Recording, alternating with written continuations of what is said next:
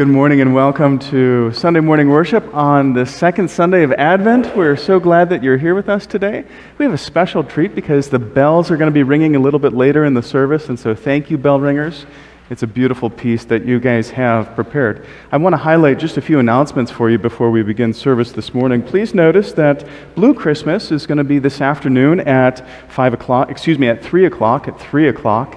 So we do invite you to that. You don't necessarily have to have lost someone this year to come to that. If this is simply a difficult time of year, a hard season, you're invited to come for a service of peace and hope in our Lord Jesus Christ at this time. It's our great privilege to baptize little Theodore Jefferson Kern at the second service, so we keep little Teddy's family in our prayers and give them all of God's blessings and congratulations. Please notice also that we're going to be having the service for Elijah Peters. That will be this Wednesday at 10:30 a.m., and so we keep his mother Kyla and all of his family in our prayers as well. With that, please turn inside the front cover of your red hymnal to the brief order of confession and forgiveness, and rising, face the cross at the back of the church. We gather now for worship in the name of the Father, and the Son, and the Holy Spirit. Amen. Let us pray. God of all mercy and consolation, come to the help of your people, turning us from our sin to live for you alone. Give us the power of your Holy Spirit that we may confess our sin, receive your forgiveness, and grow into the fullness of Jesus Christ, our Savior and Lord. Amen. Let us confess our sin in the presence of God and one another.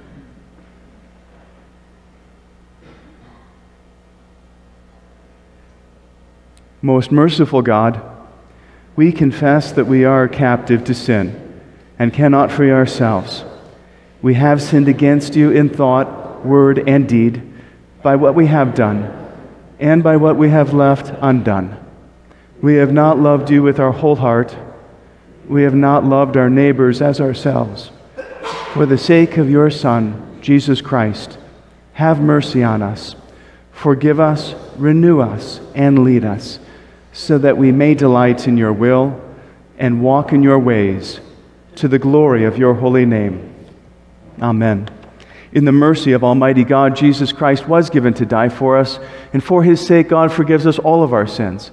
As a called and ordained minister of the Church of Christ, and by his authority, I therefore declare to you the entire forgiveness of all your sin. In the name of the Father, the Son, and the Holy Spirit. Amen. Before we sing our next hymn, I'm going to invite you to be seated. I missed a very important temple talk from Ms. Barb Showstack. Macy, can you rewind one slide for the temple talk, please?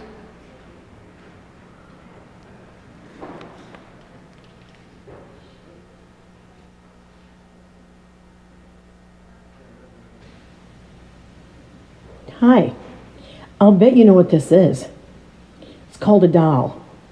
Well, you could classify it as a baby doll. That's what it is. You've all had one, or your little people have had one. And I came today because I was asked to give a special announcement. Hey, St. John's, it's me from central Minnesota. I'm here to talk about Bethlehem Revisited, which is happening in 2022. And you people need to get going and think about those babies they need. Now, if I recall, they need 9 babies, I think, 3 per shift. And so remember, it can be a girl or a boy baby, doesn't matter. And it doesn't have to be the biological parents. I just mean that somebody can step in and be the Mary and the Joseph and have an infant for baby Jesus. Now remember, you get your own place to stay and sit where you're comfortable and warm, and you get your own wardrobe. Everything is fine and dandy. I have a feeling the same people will be in charge of the costumes. It's all ready to go. All you have to do is say yes. Now, if you are not in the realm of having your own infant there, then ask your friends, ask your relatives, ask your kids, ask your grandchildren. Now, calculate it out, people.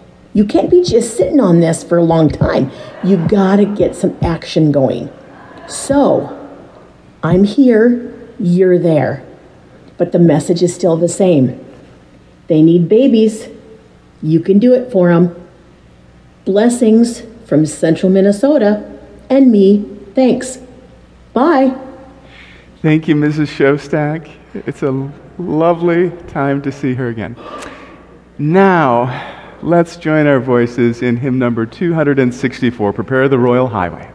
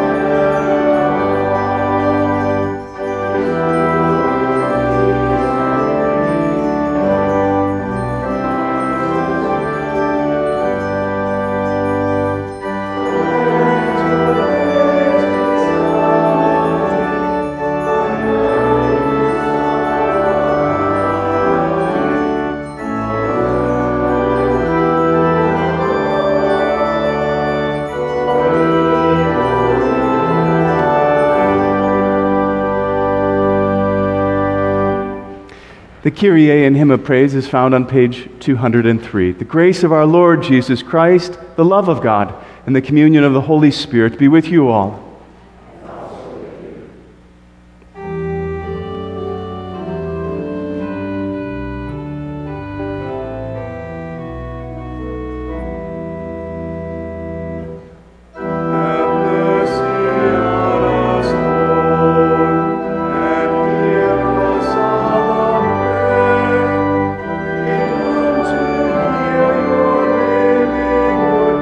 It saves us from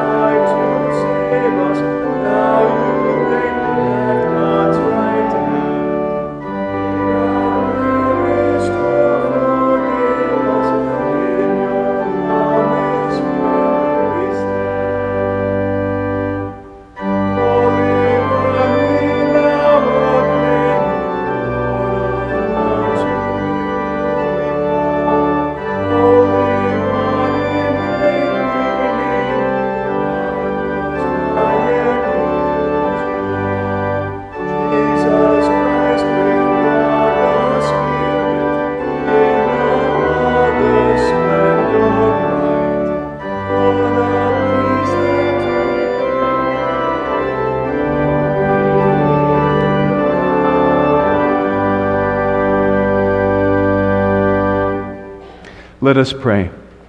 Stir up our hearts, Lord God, to prepare the way of your only Son.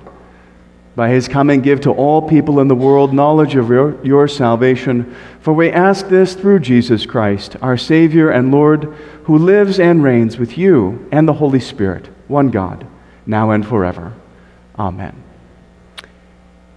At this time, we'll light the Advent candle. And so, Ian, if you would, please.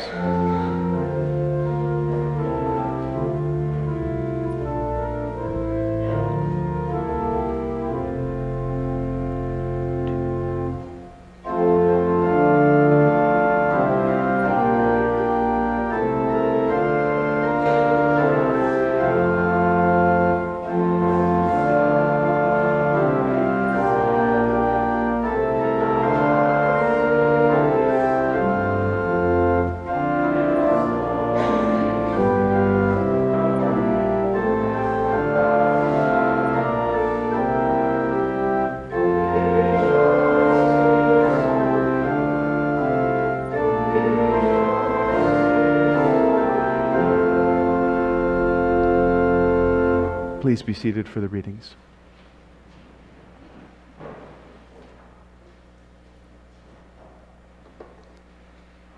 The first reading is from the book of Malachi, chapter 3. See, I am sending my messenger to prepare the way before me, and the Lord whom you seek will suddenly come to his temple. The messenger of the covenant in whom you delight, indeed he is coming, says the Lord host. Who can endure the day of his coming? And who can stand when he appears? For he is like a refiner's fire and like fuller's soap. He will sit as a refiner and purifier of silver, and he will purify the descendants of Levi and refine them like gold and silver until they present offerings to the Lord in righteousness. Then the offering of Judah and Jerusalem will be pleasing to the Lord, as in the days of old, as in former years. The word of the Lord. Please join in a responsive prayer for Luke 1. Blessed be the Lord God of Israel, for he has looked favorably on his people and redeemed them. He has raised up a mighty Savior for us in the house of his servant David, as he spoke through the mouth of his holy prophets from of old, that we would be saved from our enemies and from the hand of all who hate us. Thus he has shown the mercy promised to our ancestors and has remembered his holy covenant, the oath that he swore to our ancestor Abraham, to grant us that we, being rescued from the hands of our enemies, might serve him without fear, in holiness and righteousness before him all our days. And you, child, will be called the prophet of the Most High, for you will go before the Lord to prepare his ways, to give knowledge of salvation to his people for the forgiveness of their sins. By the tender mercies of our God, the dawn from on high will break upon us, to give light to those who sit in darkness and in the shadow of death, to guide our feet in the way of peace. Amen. The second reading is from the book of Philippians, chapter 1. I thank my God every time I remember you, constantly praying with joy in every one of my prayers for all of you. Because of your sharing in the gospel from the first day until now, I am confident of this, that the one who began a good work among you will bring it to completion by day of Jesus Christ. It is right for me to think this way about all of you, because you hold me in your heart. For all of you share in God's grace with me, both in my imprisonment and in the defense and confirmation of the gospel. For the God is my witness, how I long for all of you with the compassion of Christ Jesus. And this is my prayer, that your love may overflow more and more with knowledge and full insight, to help you to determine what is best, so that in the day of Christ you may be pure and blameless, having produced the harvest of righteousness that comes through Jesus Christ, for the glory and praise of God. The word of the Lord. Thanks be to God. Please rise for the reading of the Holy Gospel.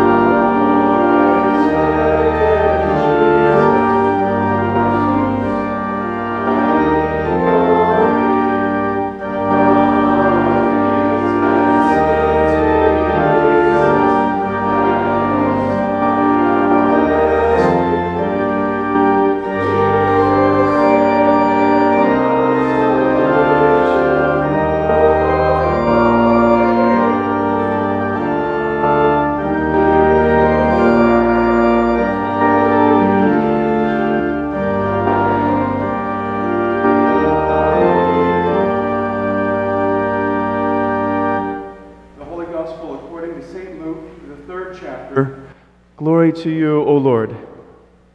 In the 15th year of the reign of Emperor Tiberius, when Pontius Pilate was governor of Judea, and Herod was ruler of Galilee, and his brother Philip, the ruler of the region of Iturea and Trachonitis, and Licentius, and the ruler of Abilene, during the high priesthood of Annas and Caiaphas, the word of God came to John, son of Zechariah, in the wilderness. He went into all the region around the Jordan, proclaiming a baptism of repentance for the forgiveness of sins. As it is written in the book of the words of the prophet Isaiah, the voice of one crying out in the wilderness, prepare the way of the Lord, make his paths straight. Every valley shall be filled, and every mountain and hill shall be made low, and the crooked shall be made straight, and the rough ways made smooth, and all flesh shall see the salvation of God. The gospel of the Lord. Praise to you, O Christ. I invite all the grown-ups to be seated, but kids, if you'd like a closer look at this telescope up here, I invite you to come forward this morning. It's a pretty impressive telescope. It's Mr. Rathke's. So if you'd like to come up and look at this, please come forward. We've got some special stuff to show you here with it, too. All right, good morning. I have to make sure I keep my microphone on. All right. Okay, good morning. You guys can come up tall this way. All right, come on up here. All right. This is a pretty impressive telescope, right? What do we use telescopes for? Can you tell me? Do you know? What do we use telescopes for, Carter? To look at planets, right? And what else do you think we look at telescopes with, Addison? What else do we use telescopes to look at? Stars, of course, right? Isn't this kind of neat here? All right. Do you know what these are? This is a map. You can go ahead and take that, Callie. Do you want to hold on to that? You can hold on to that for a minute or two, right? This is a map of the night sky, right? And so you would use this map and you'd say, okay, I'm going to look over here in this direction now for this star of Lyra, okay? But of course, you could see Lyra with your naked eye if you just went outside at night and it was dark outside. But if you use this telescope, what would this telescope do to that star? What would it show us? Right? If you looked through the eyepiece here and you were looking at that star, would it still be teeny, teeny, tiny? What would it look like?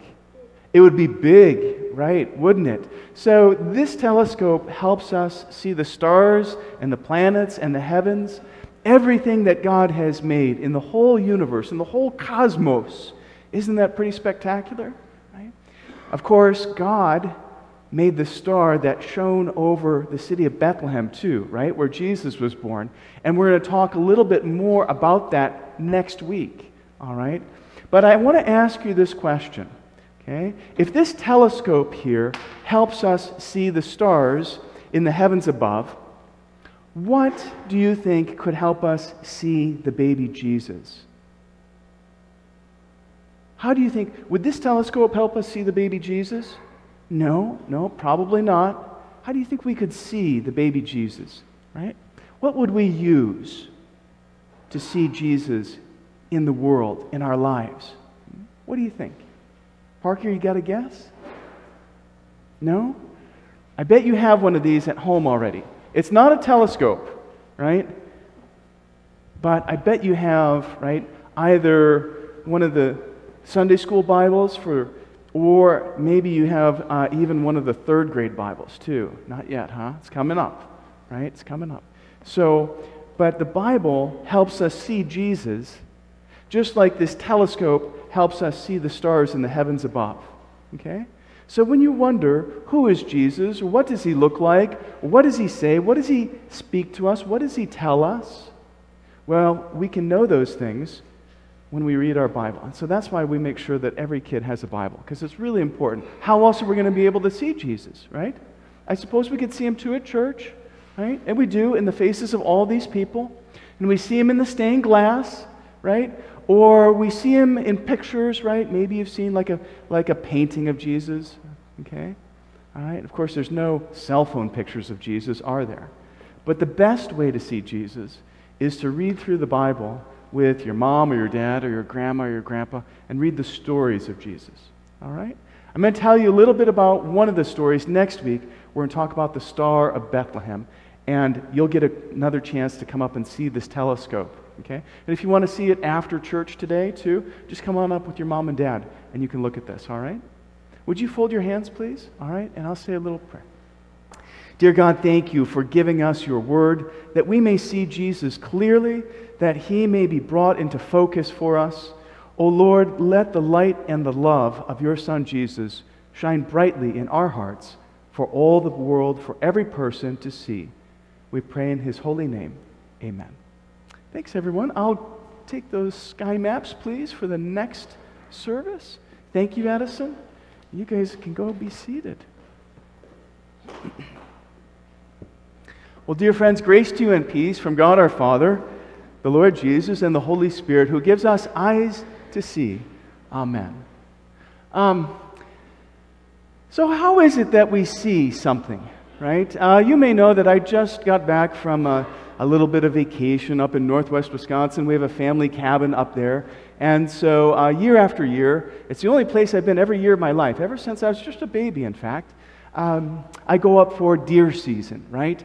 And when you think about looking for deer, right?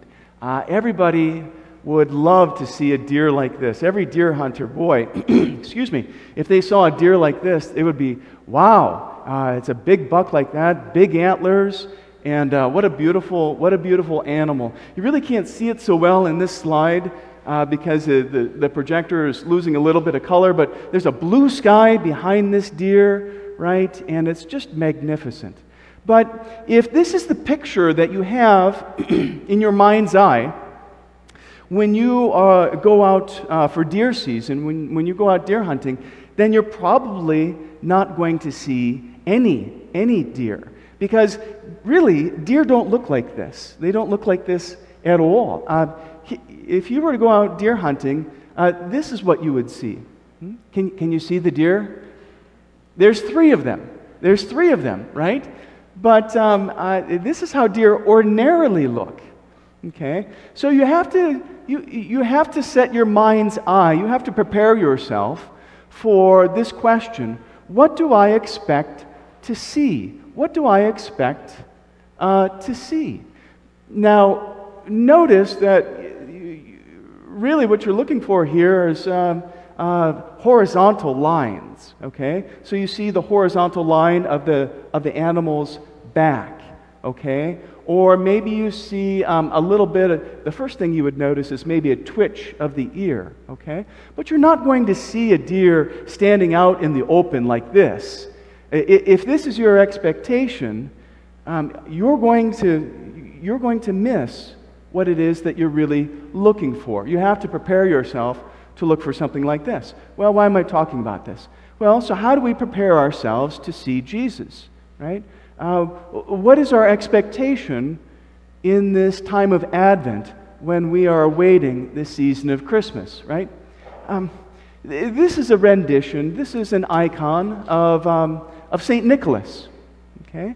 But unless you know the story of Christmas, the whole story of Christmas, and how St. Nicholas of Myra would give small sacks of gold to poor children as a way of helping the needy, right? If you didn't have this picture in your mind's eye, then you would have gotten off on the wrong foot in thinking about Christmas, right? Because this is how the world and American society today portrays St. Nicholas as Santa Claus, right?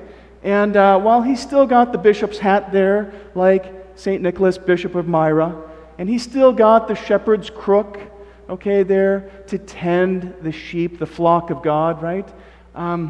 You can kind of see how he looks a little bit more like a jolly St. Nicholas who's carrying a sack of toys on his shoulders for all the good children, right? But that's really not the story of Christmas, is it? So if you don't properly prepare your vision, well, then you're going to be misled. You're going to miss seeing Jesus. Right? If you picture Jesus in your mind's eye, maybe you picture some of the stained glass windows in the church, Or maybe you picture Jesus as someone like this. And I suppose he could have been. You know, it's a little hard to see him there. It's a bright background. Or maybe you picture the baby Jesus in this sort of ideal nativity scene. But I don't know. I don't know that would really help us to see Jesus in the world. I mean, after all, what if Jesus kind of looked like this fellow, right? Would you recognize him if you passed him on the street? So, what are our expectations for seeing the Lord in this time of Advent when we look for Jesus? I mean, if you were walking down the street, would you be able to pick Jesus out of a crowd? And you might, if you thought to yourself, well, how is it that I expect to see Jesus in the world today? Like in the children's sermon, the first place that we turn to when we ask ourselves, what should my expectations be? We turn to Scripture. And so we remember that Isaiah says, you know, when you picture Jesus, when you picture the Messiah, he was not something beautiful and wonderful to look at, but his form was actually repulsive. That in taking on the sin of the world, he becomes almost disfigured. I suppose Isaiah is especially thinking of Christ's suffering on the cross, that he was a hideous sight. All right? But Isaiah and all of Scripture help us to properly form our expectations for seeing Jesus in the world. So I'll just go through these real quickly. I'll just put all of these up. The questions that we have to ask ourselves is, what forms my picture of Jesus? To some extent, tradition and all the things that we do for Christmas, to some extent that forms our picture of Jesus, and that's not necessarily bad, mind you. It's not bad at all if we keep it in the proper perspective. Sometimes culture forms our expectations of Jesus, who we might picture. But again, the best way to test our expectation is to say, what do we read in the Gospels? What do the Gospels tell us about how Jesus was born? You know, it wasn't this beautiful picture of a stable and a manger, and you know, it was probably a pretty rough place when Mary laid Jesus down in whatever rags she had swaddled him in. Another place that we can see Jesus is when we confess the creeds. Now, we don't so much picture the infant Jesus in the creeds, but we are reminded of his life, of his suffering, of his death, of his resurrection. So the creeds properly orient us. Okay? So this is how we form our expectation for who Jesus is. There's one last thing I should mention about this. When you think about how am I going to see the Lord in the world, maybe the first thing to do is to say, well, am what I'm seeing, is it what I want to see? Am I pleased to see this? Am I happy to see this? Because if I am, then maybe I ought to be especially careful to check my expectation. Because there's no easier person to deceive myself than me. So we have to ask ourselves, who do we expect to see in this season of Advent? Right? These are beautiful renditions. They remind us of all the story of God in Christ Jesus. But friends, we have to be prepared to see Jesus amongst people that we would never picture first in our mind's eye. We have to go beyond those initial expectations and those traditional pictures so that we might expect to see Christ in the faces of all our neighbors. Why? Because this is the witness of Scripture. And this is the good news that God has come to be with you and with all the people of the world. Peace be with you as you wait and watch for our Lord Jesus Christ. Amen. Let's join our voices together in singing hymn number 255.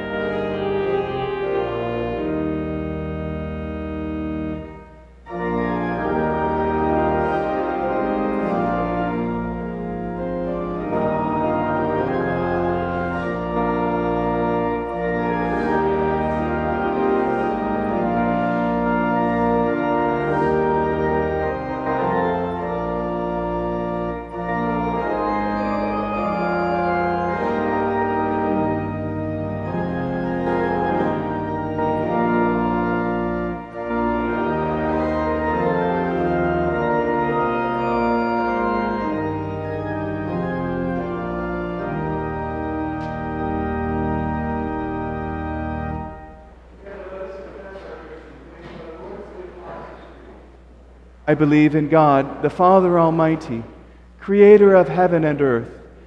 I believe in Jesus Christ, God's only Son, our Lord, who was conceived by the Holy Spirit, born of the Virgin Mary, suffered under Pontius Pilate, was crucified, died, and was buried. He descended to the dead. On the third day he rose again. He ascended into heaven. He is seated at the right hand of the Father, and he will come to judge the living and the dead. I believe in the Holy Spirit, the Holy Catholic Church, the communion of saints, the forgiveness of sins, the resurrection of the body, and the life everlasting. Amen. Let us join our hearts in prayer for God's people in this place and for all the world over in their time of need. O Lord our God, we give you thanks and praise that you have let the light of your Son, Jesus Christ, shine brightly in all the world. O Lord, so open our eyes and warm our hearts that we might eagerly share your love in Jesus with all people. Lord, in your mercy, hear our prayer. Especially, Lord, we ask your gentle and healing hand upon any for whom this is a difficult season. O Lord, give strength and encouragement. Give peace of mind and contentment. Give trust and the assurance that you have made a place both in the life that is to come and that you remember your people here in this first life. Lord, in your mercy, hear our prayer. We pray for all the leaders of the nations the world over, that they would pursue peace, that they would seek justice, that they would labor on behalf of the good of their people. O Lord, through all the nations and with all leaders, we ask that you help them to work for good. Lord, in your mercy, hear our prayer. O Lord, we pray for peace in our nation, in our schools, in our communities. Keep safe all children, teachers, staff, and faculty. O Lord, surround them with your love. Lift them up in learning. Open their minds. Lord, in your mercy, hear our prayer. Especially let down your Holy Spirit, dear God, upon Tim, Judy, Amy, Dieter, Todd, Adam, and Judy. O Lord, watch over Steve, Ron, Stu, Tyler, Chase, Jan, and Norm. O Lord, give every blessing for Sharon, Jeremy, Gavin, Diane, and Sandy. Continue to pour out your Spirit upon Dennis, Doug, Denise, Todd, Keith, and Christy. O Lord, stay close to the side of Janet, Dennis, Dwayne, and Camden, Lily, Cade, and Dylan. O Lord, pour out all of your mercy upon Moni, Tyra, Mark, as well as all of those whom we name now in our heart of hearts. Lord, in your mercy, hear our prayer. O Lord, give hope and encouragement to all the family of Jane Schaefer, that in her passing they may know that she has been seated at that banquet table that has no end. And give every comfort and peace to all the family of Elijah, especially to his mother Kyla and all of Elijah's siblings, his father, and all who have loved him. O Lord, watch over them. Give them your peace. Give them your encouragement. Give them hope. Lord, in your mercy, hear our prayer. In this season of Advent, O Lord, let us look for your Son Jesus in all the people around us, that we might see your work in this world and that we might be eager participants in all that you do. We pray all of these things in the name of your Son, Jesus Christ, our Savior and Lord. Amen. The peace of the Lord be with you always. I invite you to share the sign of Christ's peace with one another.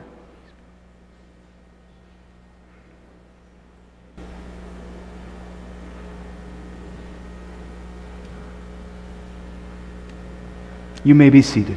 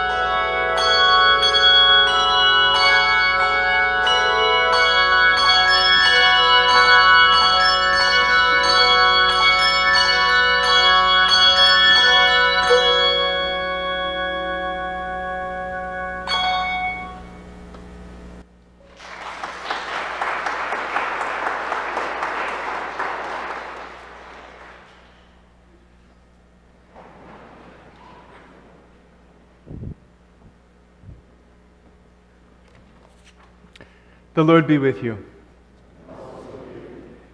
Dear friends in Christ, it was in the night that our Lord Jesus was betrayed that he took bread and gave thanks. He broke it and gave it to his disciples, saying, "Take and eat. This is my body that is given for you. Do this for the remembrance of me." Then after supper he took the cup, gave thanks, and gave it for all to drink, saying, "This cup is the new covenant in my blood, shed for you and for all people for the forgiveness of sins. Do this for the remembrance of me."